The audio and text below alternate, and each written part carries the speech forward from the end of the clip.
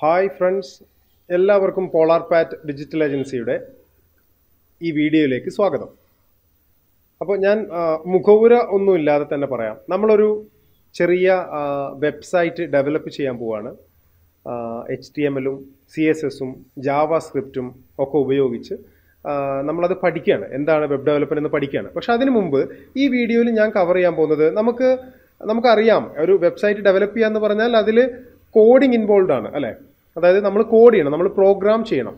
HTML നമ്മൾ type ചെയ്ത് code ചെയ്യണം, അതുപോലെ CSS ചെയ്യണം, ജാവാസ്ക്രിപ്റ്റ് കോഡ് പഠിച്ച് അത് എഴുതി അത് ഉപയോഗിക്കണം. അങ്ങനെ എന്തായാലും കോഡിങ് ഇതിൽ ഇൻവോൾവ് ആണ്.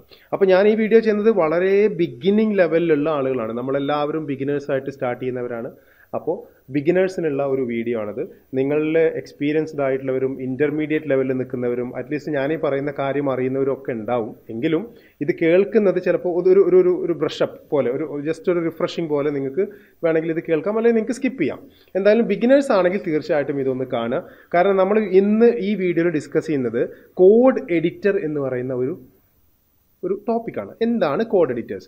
കോഡ് എഡിറ്റേഴ്സ് എന്നുള്ള പേരിൽ തന്നെ അറിയാം, കോഡ് ചെയ്യാൻ വേണ്ടി, പ്രോഗ്രാം ചെയ്യാൻ വേണ്ടി നമ്മൾ ഉപയോഗിക്കുന്ന സോഫ്റ്റ്വെയർസ് ആണ് കോഡ് എഡിറ്റേഴ്സ് എന്ന് പറയുന്നത്. പല തരത്തിലുള്ള എഡിറ്റേഴ്സ് ഉണ്ട്. അതായത് ഇപ്പോൾ നമുക്ക് സിമ്പിളായിട്ട് ഇപ്പോൾ ഞാൻ ഈ വീഡിയോയിൽ കാണിക്കുന്ന പോലെ, ഇപ്പോൾ നിങ്ങൾക്ക് കാണാൻ കഴിയുന്നത് പോലെ ഞാനൊരു ടെക്സ്റ്റ് ഡോക്യുമെൻ്റ് ഓപ്പൺ ചെയ്തിട്ട് എന്താ പറയുക, എനിക്ക് അതിലെനിക്ക് ടൈപ്പ് ചെയ്യാൻ പറ്റും, എനിക്ക് കോഡ് ചെയ്യാൻ പറ്റും.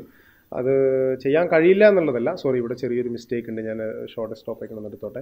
ഓക്കെ, അപ്പോൾ ഇവിടെ ഞാനൊരു പുതിയ ടെക്സ്റ്റ് ഡോക്യുമെൻ്റ് ആണ് ഞാനിപ്പോൾ എടുത്തിട്ടുള്ളത്. അപ്പോൾ ഇത് ഓപ്പൺ ചെയ്തിട്ട് എനിക്ക് ഇവിടെ HTML കോഡ് എനിക്ക് ചെയ്യാൻ കഴിയും. ഇത് പറ്റാത്ത പ്രശ്നമല്ല. എന്നിട്ട് എനിക്കിവിടെ ആവശ്യമുള്ള കോഡുകളൊക്കെ എഴുതി എന്താ പറയുക, എനിക്ക് ഇത് കമ്പൈൽ ചെയ്ത് ഇത് ബ്രൗസറിൽ ഓപ്പൺ ചെയ്ത് HTML റിസൾട്ട് എനിക്ക് ഒരു വെബ് പേജ് ക്രിയേറ്റ് ചെയ്യാൻ പറ്റും. പക്ഷേ എത്രത്തോളം ടീഡിയസ് ആയിരിക്കും, എത്രത്തോളം ഡിഫിക്കൽട്ട് ആയിരിക്കും ആ പ്രോസസ്സ്. ഇവിടെ നമുക്ക് ഹെൽപ്പിന് വേറെ ഒന്നുമില്ല. ഒരു കോഡ് എങ്ങനെയാണ് ടൈപ്പ് ചെയ്യുമ്പോൾ അത് മുഴുമിപ്പിക്കാൻ, അതായത് ഓട്ടോ കംപ്ലീഷൻ എന്ന് പറയും, അങ്ങനെയുള്ള ഫീച്ചേഴ്സ് ഇല്ല. കുറേ കൂടി ഇൻ്റലിജൻറ്റ്, കുറേ കൂടി നമുക്ക് സപ്പോർട്ടീവ് ആയിട്ടുള്ള സജഷൻസ് ഒക്കെ തരുന്ന ഒരു എഡിറ്ററാണ് ആക്ച്വലി ഒരു കോഡ് എഡിറ്റർ എന്ന് പറയുന്നത്. ഇതിൻ്റെ തന്നെ ഹയർ വേർഷൻസ് ഉണ്ട്. ഇൻ്റഗ്രേറ്റഡ് ഡെവലപ്മെൻറ്റ് എൻവയോൺമെൻറ്റ് അഥവാ IDE എന്നൊക്കെ പറയും. നമ്മുടെ വിഷ്വൽ സ്റ്റുഡിയോ, അതുപോലെ നെറ്റ് ബീൻസ്, എക്ലിപ്സ് എന്നൊക്കെ ചിലപ്പോൾ നിങ്ങൾ കേട്ടിട്ടുണ്ടാവും. അപ്പോൾ അങ്ങനെയുള്ള കാര്യങ്ങളുണ്ട്. ആ ഒരു ലെവലിലേക്കല്ല നമ്മളിപ്പോൾ പോകുന്നത്. നമ്മൾ അതിനെ തൊട്ട് താഴെ നിൽക്കുന്നത്. എന്നാൽ ഇത്തരം ബേസിക് ആയിട്ടുള്ള നോട്ട് പാഡ് ഒക്കെ പോലെയുള്ള എഡിറ്റേഴ്സിൻ്റെ ഹയർ ലെവലിൽ നിൽക്കുന്ന എഡിറ്റേഴ്സിലേക്കാണ് നമ്മളിപ്പോൾ പോകുന്നത്. അപ്പോൾ കുറേ കൂടി ഹയർ ഫീച്ചേഴ്സ് ഉണ്ടാവും. ഞാനത് നിങ്ങൾക്ക് മനസ്സിലാവാനാണ് ആദ്യം നോട്ട് പാഡ് എടുത്തത്. അപ്പോൾ നമ്മൾ ത്രൂ ഔട്ട് ഇനി വരുന്ന വീഡിയോകളിൽ പല കോഡ് എഡിറ്റേഴ്സും ഉപയോഗിച്ചേക്കാം. പക്ഷേ നമ്മളിപ്പോൾ ഉപയോഗിക്കാൻ പോകുന്നത് മൈക്രോസോഫ്റ്റിൻ്റെ തന്നെ കോഡ് എന്ന് പറയുന്ന ഒരു സോഫ്റ്റ്വെയർ ആണ്. അപ്പോൾ അത് നമുക്കൊന്ന് നോക്കാം. എന്താണ് മൈക്രോസോഫ്റ്റ് കോഡ് എന്ന് പറയുന്നത്? നമുക്ക് ജസ്റ്റ് ഗൂഗിളിൽ പോയിട്ടൊന്ന് സെർച്ച് ചെയ്ത് നോക്കാം. മൈക്രോസോഫ്റ്റ് കോഡ് ജസ്റ്റ് ഇങ്ങനെ ഒന്ന് ടൈപ്പ് ചെയ്ത് അതിൽ വരുന്ന ആദ്യത്തെ റിസൾട്ട് തന്നെ എടുത്ത് നോക്കിയാൽ നമുക്ക് കാര്യങ്ങൾ ഏകദേശം മനസ്സിലാവും. എന്താണ് ഈ സോഫ്റ്റ്വെയർ എന്ന് പറയുന്നത്? കോഡ് എഡിറ്റിംഗ് റീഡിഫൈൻഡ് അല്ലേ. ഇപ്പോൾ കണ്ടോ, നിങ്ങൾ ഇതിൻ്റെ ഒരു സാമ്പിൾ വിൻഡോ ആണ് അവർ കാണിച്ചു തരുന്നത്. ഒരു യൂസർ ഇൻ്റർഫേസ് ആണ്. കോഡ് ഓപ്പൺ ചെയ്ത് കഴിഞ്ഞാൽ ഇങ്ങനെയാണ് ഉണ്ടാവുക. കണ്ടോ, ഇതിൽ കോഡിങ്ങിനെ ഹെൽപ്പ് ചെയ്യാൻ വേണ്ടിയിട്ട് ഉള്ള ഒരു എൻവയോൺമെൻ്റ് ആണിതെന്ന് ജസ്റ്റ് ഇത് കാണുമ്പോഴേ നിങ്ങൾക്ക് മനസ്സിലാവും. ഉപയോഗിക്കും തോറുമാണ് നമുക്ക് കൂടുതൽ കാര്യങ്ങൾ പറയാം. എന്തായാലും നമ്മൾ ടൈപ്പ് ചെയ്തുകൊണ്ടേ ഇരിക്കുമ്പോൾ സജഷൻസ് വരും. ഇത് നമ്മൾ ഫംഗ്ഷൻ എന്ന് ടൈപ്പ് ചെയ്യുന്ന വരുമ്പോൾ FU എന്ന് അടിക്കുമ്പോഴേക്ക്, നമ്മൾ ടൈപ്പ് ചെയ്യുമ്പോഴേക്ക് ഇവിടെ ഇങ്ങനെ ഒരു മെനു വന്ന് ഫംഗ്ഷൻ എന്ന് പറയുന്നത് കംപ്ലീറ്റ് ചെയ്യണം. അങ്ങനെ കോഡിങ്ങിന് ഏതാണോ പ്രോഗ്രാമിംഗ് ലാംഗ്വേജ്, ആ പ്രോഗ്രാമിംഗ് ലാംഗ്വേജിൽ എന്തൊക്കെയാണ് നമ്മൾ ടൈപ്പ് ചെയ്യാൻ സാധ്യത, അതൊക്കെ സജഷൻസ് ആയിട്ട് ഇങ്ങനെ വന്നുകൊണ്ടിരിക്കും. ഓട്ടോ കംപ്ലീഷൻ, ഇൻ്റലിജൻസ് എന്നൊക്കെ പല പേരിട്ട് നമ്മൾ ഇതിനെ വിളിക്കുന്നുണ്ട്. അതുകൂടാതെ നമുക്ക് ഓട്ടോമാറ്റിക് ആയിട്ടുള്ള സിൻടാക്സുകൾ ഉണ്ടല്ലോ. ഒരു ഫംഗ്ഷൻ എന്ന് പറയുമ്പോൾ അതൊരു ബ്രാക്കറ്റിനുള്ളിലായിരിക്കണം. അപ്പോൾ ഓട്ടോമാറ്റിക്കായിട്ട് അത് അങ്ങനെയുള്ള ഓപ്ഷൻസ്. അതുപോലെ നമുക്ക് ചില അബ്രീവിയേഷൻസ് അടിച്ചു കഴിഞ്ഞ് അത് എക്സ്പാൻഡ് ചെയ്യാനുള്ള ഓപ്ഷൻ. അതായത് HTML എന്ന് ടൈപ്പ് ചെയ്ത് നമ്മൾ ടാബ് കീ പ്രസ് ചെയ്താൽ HTML-ൻ്റെ ക്ലോസിംഗ് ടാഗ് അടക്കം വരുന്ന രീതിയിൽ. അതുപോലെ അങ്ങനെ ആ കോഡിനെ ഓട്ടോമാറ്റിക്കായിട്ട് കംപ്ലീറ്റ് ചെയ്യുന്ന ഒരുപാട് ഫീച്ചേഴ്സ്, ഒരുപാട് സജഷൻസ്, ഒരുപാട് എറർ മാർക്കിംഗ്, ഇന്നതിൻ്റെ സിൻടാക്സ് തെറ്റാണെന്ന് കാണിക്കാൻ റെഡ് ലൈൻസ് നമ്മൾ വേർഡിലൊക്കെ കാണുന്ന പോലെയുള്ള അങ്ങനെയുള്ള എക്സ്ട്രാ അഡീഷണൽ ഫീച്ചേഴ്സ്, ഒരുപാട് ഫീച്ചേഴ്സ് വേറെ ഉണ്ട്. പ്ലഗിൻസ് ഉണ്ട്, എക്സ്റ്റൻഷൻസ് ഇതിലേക്ക് ആഡ് ചെയ്യാൻ കഴിയുന്നതുണ്ട്. അപ്പോൾ അങ്ങനെയുള്ള എറർ ചെക്കിംഗ്, ഡീബഗിങ് എന്താ പറയുക ഫംഗ്ഷനാലിറ്റീസ് ഉണ്ട്. അപ്പോൾ ഇതെല്ലാം അടങ്ങിയതാണ് ഒരു കോഡ് എഡിറ്റർ. ഇതുപോലെയുള്ള വേറൊരു കോഡ് എഡിറ്ററാണ് നമ്മളിപ്പോൾ സെർച്ച് ചെയ്ത് നോക്കിയാൽ സബ്ലൈം ടെക്സ്റ്റ് എന്ന് പറയുന്ന ഒരു കോഡ് എഡിറ്റർ ഉണ്ട്. അപ്പോൾ അത് നമുക്ക് നോക്കിക്കഴിഞ്ഞാൽ ഏതാണ്ട് നിങ്ങൾ ഇതുപോലെയുള്ള ഒരു സംഭവമാണ് കാണുക. കണ്ടോ ഇവിടെ അതിൻ്റെ ഫീച്ചേഴ്സ് ഒരു വീഡിയോ പോലെ തന്നെ കണ്ടോ നിങ്ങൾക്ക് കാണാൻ കഴിയുന്നുണ്ട്. ഇവിടെ മൾട്ടിപ്പിൾ സ്ഥലങ്ങളിൽ നമുക്ക് എഡിറ്റ് ചെയ്യാൻ പറ്റും. കണ്ടോ ഇവിടെ ടൈപ്പ് ചെയ്ത് കഴിഞ്ഞാൽ അതൊക്കെ ഇവിടെയും അതേ സംഭവം അതേ ചേഞ്ച് ഇവിടെ വരുത്തണമെങ്കിൽ ഇവിടെ വരുത്താം. ഇങ്ങനെയുള്ള ഒരുപാട് ഫീച്ചേഴ്സ്. അതുപോലെ തന്നെ അഡോബിൻ്റെ ഒരു കോഡ് എഡിറ്റർ ഉണ്ട്, അതിൻ്റെ പേര്. അതുപോലെ ആറ്റത്തിൻ്റെ ഒരു കോഡ് എഡിറ്റർ ഉണ്ട്, ആറ്റം എന്ന് പറയുന്ന ഒരു കോഡ് എഡിറ്റർ ഉണ്ട്. അങ്ങനെ ഒരുപാട് കോഡ് എഡിറ്റേഴ്സ് അവൈലബിൾ ആണ്, നമുക്ക് മാറി മാറി യൂസ് ചെയ്യാം. അഡോബിൻ്റെ തന്നെ അഡോബ് ബ്രാക്കറ്റ്സ് എന്ന് പറയുന്ന ഒരു കോഡ് എഡിറ്റർ ഉണ്ട്. ഇതിലും നമ്മൾ സമാനമായിട്ടുള്ള ഫീച്ചേഴ്സ് കാണുന്നു. അപ്പോൾ അങ്ങനെ ഒരുപാട് സോഫ്റ്റ്വെയർസ് അവൈലബിൾ ആണ് എന്നാണ് ഞാൻ പറഞ്ഞു വരുന്നത്. കണ്ടോ ഇവിടെയും അങ്ങനെ നമുക്ക് ഇവിടെ നമുക്ക് ഫോൾഡർ സ്ട്രക്ചർ ഉണ്ടാവും. CSS എന്നുള്ള ഫോൾഡർ ക്രിയേറ്റ് ചെയ്ത് അതിൻ്റെ ഉള്ളിൽ മറ്റ് പല ഫോൾഡേഴ്സും ഐക്കൺസും ഇമേജസും ടെക്സ്റ്റ് ഫയൽസും ഒക്കെ നമുക്ക് ഫോൾഡർ ഓർഗനൈസേഷൻ ലെഫ്റ്റ് സൈഡിൽ നിന്ന് നോട്ട് പാഡിൽ നിന്ന് ഇതൊന്നും കിട്ടില്ല അല്ലേ. ബേസിക് ആയിട്ടുള്ള ഒരു കോഡ് എഡിറ്ററിൽ നിന്ന് ഈവൻ നമുക്ക് വേർഡും നമുക്ക് ഉപയോഗിക്കാൻ കഴിയില്ല. കോഡിംഗ് പ്രോഗ്രാമിങ്ങിന് ആവശ്യമായിട്ടുള്ള ഫീച്ചർ അല്ല വേർഡിലുള്ളത്, അതൊരു വേർഡ് പ്രോസസ്സറാണ്, ഡോക്യുമെൻറ്റേഷന് വേണ്ടിയിട്ടാണ് അത് ഉപയോഗിക്കുന്നത്. സോ ഇത് കോഡിംഗ് പ്രോഗ്രാമിംഗ് എന്ന് പറയുന്ന ഒരു പെർട്ടിക്കുലർ റിക്വയർമെൻറ്റിന് വേണ്ടി മാത്രം സ്പെഷ്യലൈസ്ഡ് ആയിട്ട് ഉണ്ടാക്കിയിട്ടുള്ള എഡിറ്റേഴ്സാണ് കോഡ് എഡിറ്റേഴ്സ്. അപ്പോൾ നമുക്ക് വിഷ്വൽ സ്റ്റുഡിയോ കോഡാണ് നമ്മൾ സ്റ്റാർട്ട് ചെയ്ത് തുടങ്ങുന്നത്.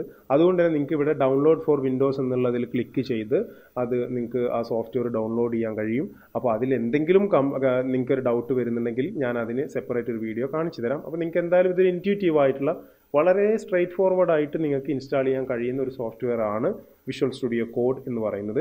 അതുകൊണ്ട് തന്നെ ഞാനത് ഇൻസ്റ്റാൾ ചെയ്തിട്ടുണ്ട്. ഇവിടെ നിങ്ങൾക്ക് കാണാം അതിൻ്റെ ഐക്കൺ ഞാനിവിടെ ടാസ്ക് ബാറിൽ പ്ലേസ് ചെയ്തിട്ടുണ്ട്. ഞാനത് ക്ലിക്ക് ചെയ്താൽ നമുക്ക് ആ കോഡ് എഡിറ്റർ ഓപ്പൺ ചെയ്യാൻ കഴിയും. കണ്ടോ ഇതാണ് അതിൻ്റെ വിൻഡോ എന്ന് പറയുന്നത്. നിങ്ങൾക്ക് കാണുന്ന വിൻഡോ മേ ബി ഇൻസ്റ്റാൾ ചെയ്ത ഉടനെ ഈ വെൽക്കം സ്ക്രീൻ ആയിരിക്കാം. വിഷ്വൽ സ്റ്റുഡിയോ കോഡിൻ്റെ കുറേ ഹെൽപ്പേഴ്സൊക്കെ ഉണ്ട്. റീസെൻ്റായിട്ട് നമ്മൾ ഓപ്പൺ ചെയ്തിട്ടുണ്ടെങ്കിൽ ആ ഫയൽസൊക്കെ ഇവിടെ ഉണ്ടാവും. ഇവിടെ സ്റ്റാർട്ട് ചെയ്യാനുള്ള ഓപ്ഷൻ എങ്ങനെയാണ് സ്റ്റാർട്ട് ചെയ്യുക, ഒരു ഫോൾഡർ ഓപ്പൺ ചെയ്യാം, ഒരു ഫയൽ ക്രിയേറ്റ് ചെയ്യാം, അങ്ങനെ ഒരു വർക്ക് സ്പേസ് ഫോൾഡർ നമുക്കിത് ഇതിനെക്കുറിച്ച് ഡിസ്കസ് ചെയ്യാം. പിന്നെ അതുപോലെ ഹെൽപ്പ് എന്തെങ്കിലുമൊക്കെ ട്യൂട്ടോറിയൽസും കാര്യങ്ങളൊക്കെ ഇവിടെ ഉണ്ട്. Tips and tricks, introductory videos, printable keyboard sheets, അതായത് കീബോർഡ് ഷോർട്ട് കട്ട്സ് എന്തൊക്കെയാണ് എന്ന് പറയുന്നുണ്ട്. കസ്റ്റമൈസ് ചെയ്യാനുള്ള ഓപ്ഷൻസ് ഉണ്ട്. അഡ്വാൻസ്ഡ് നമ്മൾ എല്ലാം ഓട്ടോമാറ്റിക് നമ്മൾ നോക്കിക്കൊണ്ടിരിക്കും. ഇവിടെ നമുക്ക് ഫയലിൽ നമുക്ക് എന്താ പറയാം ഒരു ഫയൽ ക്രിയേറ്റ് ചെയ്യാനും പുതിയൊരു ടാബ് എടുക്കാൻ ഇതൊക്കെ ഓരോ വിൻഡോ ആണ്. കണ്ടോ ഇതൊക്കെ ഞാൻ ഓരോ ഫയൽസ് ഓപ്പൺ ചെയ്തിട്ടുള്ളത്. അപ്പോൾ ഇങ്ങനെയുള്ള ഒരുപാട് ഓപ്ഷൻസ് ഇവിടെ ഉണ്ട്. അപ്പോൾ ഓരോ ഫയൽ ഓരോ വെബ് പേജ് ക്രിയേറ്റ് ചെയ്യുമ്പോഴും ഓരോ പ്രൊജക്റ്റ് നമ്മൾ വീഡിയോ നമ്മൾ ചെയ്യുമ്പോഴും നമ്മൾ ഈ കോഡ് എഡിറ്ററാണ് ഉപയോഗിക്കുക. ഇത് ഉപയോഗിച്ച് കഴിഞ്ഞാൽ നിങ്ങൾക്ക് ഓരോ ആവശ്യം വരുമ്പോഴും ഞാനത് ആ വീഡിയോയിൽ അതേ സമയത്ത് കാണിക്കും. അപ്പോൾ നിങ്ങൾ എൻ്റെ കൂടെ ഫോളോ ചെയ്യണം. നിങ്ങൾക്കൊരു ലാപ്ടോപ്പ് നിർബന്ധമാണ്. അപ്പോൾ നിങ്ങൾക്കത് അതിൽ ഈ ലാപ്ടോപ്പ് മീൻസ് ഒരു ഡെസ്ക്ടോപ്പോ അല്ലെങ്കിൽ ഒരു കമ്പ്യൂട്ടർ ആവശ്യമാണ്. അപ്പോൾ ഈ കോഡ് എഡിറ്റർ നിങ്ങൾക്ക് ഇൻസ്റ്റാൾ ചെയ്യാം. എന്നിട്ട് നമ്മളിത് ചെയ്യുന്നതിൻ്റെ കൂടെ തന്നെ നിങ്ങൾക്ക് ചെയ്തു നോക്കണം. വളരെ ഇമ്പോർട്ടൻ്റ് ആയിട്ടുള്ളൊരു കാര്യമാണ്. കാരണം കണ്ടതുകൊണ്ടോ നമ്മൾ വീഡിയോ റിപ്പീറ്റഡ് ആയിട്ട് കണ്ടതുകൊണ്ടോ പ്രോഗ്രാമിംഗ് പഠിയില്ല. അത് മാത്സ് എക്സാമിന് വായിച്ച് നോക്കിയിട്ട് എഴുതാൻ പോകുന്നത് പോലെ ഇരിക്കും. നമ്മൾ ഇടയ്ക്ക് വെച്ച് നിന്ന് പോകും, അല്ലെങ്കിൽ തുടങ്ങാനേ പറ്റില്ല. ചെയ്ത് നോക്കുക, കോഡിങ് ചെയ്ത് നോക്കി തെറ്റുകൾ വരുത്തുക, തെറ്റുകൾ വരുത്തിക്കൊണ്ടേയിരിക്കുക. എത്രത്തോളം തെറ്റുകൾ നിങ്ങൾ വരുത്തിക്കൊണ്ടിരിക്കുന്നോ അത്രത്തോളം നല്ലൊരു പ്രോഗ്രാമറായിട്ട് നിങ്ങൾ മാറും. ആ മോട്ടിവേഷനോട് കൂടി ഞാൻ ബിഗിനിങ് സ്റ്റേജിലാണ്, ഞാൻ തുടങ്ങുകയാണ്, എനിക്ക് ഒരുപാട് ദൂരം പോകാനുണ്ട്, പക്ഷേ അതിനുള്ള ഏക വഴി single step at A time ആണ് എന്ന് മനസ്സിലാക്കുക. ഷോർട്ട് കട്ട്സ് ഇല്ല എന്നറിയുക. നിങ്ങൾക്ക് വേണ്ട എന്ത് ഹെൽപ്പും എന്ത് ഡൗട്ടും നിങ്ങൾക്ക് എന്നോട് ചോദിക്കാം. എനിക്കറിയുന്നത് അപ്പോൾ തന്നെ നിങ്ങൾക്ക് പറഞ്ഞു തരികയും എനിക്കറിയാത്തത് ഞാൻ റിസർച്ച് ചെയ്ത് കണ്ടെത്തി നിങ്ങൾക്ക് പറഞ്ഞു തരികയും ചെയ്യും. എനിക്കെല്ലാം അറിയുമെന്ന് ഞാൻ ഒരിക്കലും നിങ്ങൾക്ക് അവകാശവാദം ഉന്നയിക്കുന്നില്ല. കാരണം this is about programming, this is about information technology. ഒന്നും എന്താ പറയുക കോൺസ്റ്റൻ്റ് അല്ല. എല്ലാം ദിവസങ്ങൾ day by day our by our even second by second അപ്ഡേറ്റുകൾക്ക് വിധേയമാണ്. പുതിയ ടെക്നോളജീസും പുതിയ പ്രോഗ്രാമിംഗ് ലാംഗ്വേജസും പുതിയ ഫീച്ചേഴ്സും പുതിയ അപ്ഡേറ്റ്സും വന്നുകൊണ്ടിരിക്കുന്നു എന്ന് നമ്മുടെ ജീവിതത്തിൽ നിന്ന് തന്നെ നമുക്ക് മനസ്സിലാവുന്ന കാര്യമാണ്. അപ്പോൾ പുതിയ കാര്യങ്ങൾ പഠിക്കാനും പ്രോഗ്രാമിംഗ് പഠിക്കാനും വെബ് ഡെവലപ്മെൻറ്റ് മെയിൻലി പഠിക്കാനും ഉള്ള ഒരു പ്ലാറ്റ്ഫോമാണിത്. പോളാർ പാറ്റ് ഡിജിറ്റൽ ഏജൻസിയുടെ യൂട്യൂബ് ചാനലാണിത്. അപ്പോൾ നമ്മൾ ഇനി വരുന്ന വെബ് ഡെവലപ്മെൻറ്റ് പ്രോജക്റ്റുകളിൽ നമ്മൾ ബേസിക്കായിട്ട് HTML ബേസിക്സ് ഉണ്ട്, CSS ബേസിക്സ് ഉണ്ട്, ജാവാസ്ക്രിപ്റ്റ് ബേസിക്സ് ഉണ്ട്. ഇതെല്ലാം കൂടി നമ്മളൊരു ചെറിയ മിനി പ്രോജക്റ്റ് ചെയ്യുന്നുണ്ട്. പിന്നെ അത് കഴിഞ്ഞാൽ നമുക്കതിൻ്റെ ഇൻ്റർമീഡിയറ്റ് അഡ്വാൻസ്ഡ് ലെവലിലേക്കും കൂടുതൽ കോംപ്ലക്സ് ആയ കൂടുതൽ ഫങ്ഷണൽ ആയിട്ടുള്ള വെബ്സൈറ്റുകളും വെബ് ആപ്ലിക്കേഷനുകളും ഒക്കെ നമ്മൾ ചെയ്യാൻ പ്ലാൻ ചെയ്തുകൊണ്ടിരിക്കുകയാണ്. അപ്പോൾ അതിന് മുമ്പായിട്ട് എന്താണ് കോഡിംഗ്, എന്താണ് അതിൽ കോഡ് എഡിറ്ററുകളുടെ സ്ഥാനം, എത്രത്തോളം ഇമ്പോർട്ടൻ്റ് ആണ് ഒരു കോഡ് എഡിറ്റർ ഉണ്ടായിരിക്കുക എന്നുള്ളതും അതിൻ്റെ ഇൻ്റർഫേസിനെ പരിചയപ്പെടുക എന്നുള്ളതും എന്ന് നിങ്ങളുമായിട്ട് ഷെയർ ചെയ്യണമെന്ന് തോന്നി. അപ്പോൾ ഇനി ഇതിലേക്കായിരിക്കും കോഡ് എഡിറ്ററിൻ്റെ ഉപയോഗം, കോഡ് എഡിറ്റർ ഏത് ഉപയോഗിക്കണം എന്നുള്ളതിനെക്കുറിച്ചൊക്കെ ഞാൻ ഇതിലേക്ക് റെഫർ ചെയ്യും ഈ വീഡിയോയിലേക്ക്. അപ്പോൾ നിങ്ങൾക്ക് എന്ത് ഹെൽപ്പ് ഇതിൽ വേണമെങ്കിലും, ഇതിൽ എന്തെങ്കിലും കൺസേൺസ്, എന്തെങ്കിലും സംശയങ്ങൾ ഉണ്ടെങ്കിൽ നിങ്ങൾ ചോദിക്കുക. ഞാൻ പറഞ്ഞു കഴിഞ്ഞു, വിഷ്വൽ സ്റ്റുഡിയോ കോഡ് ഒരുപാട് ഇതുപോലെയുള്ള കോഡ് എഡിറ്റേഴ്സിൽ ഒന്ന് മാത്രമാണ്. എൻ്റെ പേഴ്സണൽ ചോയ്സ് ആണിത് വിഷ്വൽ സ്റ്റുഡിയോ കോഡ്. അതുപോലെ തന്നെ ഞാൻ അഡോബിൻ്റെ ബ്രാക്കറ്റ്സും ഞാൻ ഇൻസ്റ്റാൾ ചെയ്ത് യൂസ് ചെയ്യുന്നുണ്ട്. അതുപോലെ തന്നെ ഇവിടെ ആറ്റം എന്ന് പറയുന്ന ഒരു എഡിറ്റർ ഉണ്ട്, ആ എഡിറ്ററും ഞാൻ യൂസ് ചെയ്യാറുണ്ട്. ഇതൊക്കെ പേഴ്സണൽ ചോയ്സും നമുക്ക് പുതിയ പുതിയ എഡിറ്റേഴ്സ് വരുമ്പോൾ അത് ഉപയോഗിച്ച് നോക്കാനുള്ള ഒരു ക്യൂരിയോസിറ്റിയാണ്.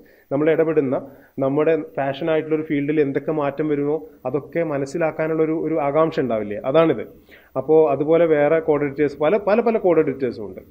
ഓക്കെ, അപ്പോൾ നമ്മൾ ഈ കോഡ് എന്ന് പറയുന്ന മൈക്രോസോഫ്റ്റിൻ്റെ ഈ സോഫ്റ്റ്വെയർ ഉപയോഗിച്ചത് അത് ഫ്രീ ആണ്. ഇതിൻ്റെ പ്രത്യേകത ഞാൻ ഈ പറഞ്ഞ കോഡ് എഡിറ്റേഴ്സ് എല്ലാം ഫ്രീ ആണ്. നേരെ മറിച്ച് മൈക്രോസോഫ്റ്റിൻ്റെ വിഷ്വൽ സ്റ്റുഡിയോ ഫ്രീ അല്ല, പ്രീമിയം ആണ്.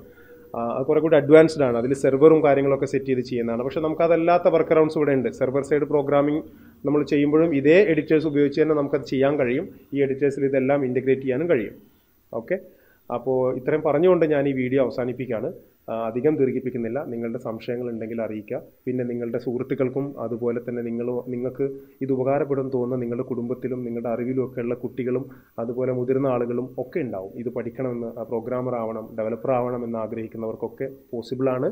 ഇത് കണ്ടിന്യൂസ് ആയിട്ടുള്ളൊരു ജേണിയാണ്, ഒരു എൻജോയ് ചെയ്യാൻ കഴിയുന്ന ജേണിയാണെന്ന് മനസ്സിലാക്കുക. അത്തരം ആളുകൾക്ക് ഷെയർ ചെയ്യുക. പിന്നെ ഈ വീഡിയോ ലൈക്ക് ചെയ്യുക, കമൻറ്റ് ചെയ്യുക, ഇത് സബ്സ്ക്രൈബ് ചെയ്യുക, നമ്മുടെ ചാനലിന് സബ്സ്ക്രൈബ് ചെയ്യുക. ഞാൻ കൂടുതലായിട്ട് സബ്സ്ക്രൈബ് ചെയ്യുക എന്ന് പറയാത്തത് നിങ്ങൾക്ക് ആവശ്യമുണ്ടെങ്കിൽ നിങ്ങൾ സബ്സ്ക്രൈബ് ചെയ്യും എന്ന വിശ്വാസം എനിക്കുള്ളതുകൊണ്ടാണ്. അതാണ് ആക്ച്വൽ സബ്സ്ക്രിപ്ഷൻ എന്ന് പറയുന്നത്. നിർബന്ധിച്ച് ചെയ്യിക്കേണ്ടതല്ല എന്നുള്ളതാണ്. നിങ്ങളുടെ ഇഷ്ടത്തോടെ നിങ്ങൾ സബ്സ്ക്രൈബ് ചെയ്യുമ്പോൾ നിങ്ങൾ എന്താ പറയുക, പെർസിസ്റ്റ് ചെയ്യും, നിങ്ങൾ നമ്മുടെ കൂടെ എപ്പോഴും ഉണ്ടാവും. അപ്പോൾ അതുകൊണ്ടാണ് ഞാനത് കൂടുതൽ നിർബന്ധിക്കാത്തത്. ആവശ്യക്കാരിലേക്ക് എത്തിച്ചു കൊടുക്കുക എന്നുള്ളൊരു റിക്വസ്റ്റ് ഉണ്ട്. നിങ്ങളിത് കേൾക്കുമ്പോൾ നിങ്ങൾക്ക് ആവശ്യമില്ലെങ്കിലും ചിലപ്പോൾ ഇവന് അല്ലെങ്കിൽ ഇവർക്ക് ഉപകാരപ്പെട്ടേക്കാമെന്ന് തോന്നുമ്പോൾ അവർക്കൊന്ന് ഈ ലിങ്ക് ഷെയർ ചെയ്യുക. അങ്ങനെ ചെയ്ത് നമ്മളെ സപ്പോർട്ട് ചെയ്യുക. സോ അടുത്ത വീഡിയോയിൽ നമ്മൾ വീണ്ടും കാണുന്നവരെ താങ്ക് യു സോ മച്ച്.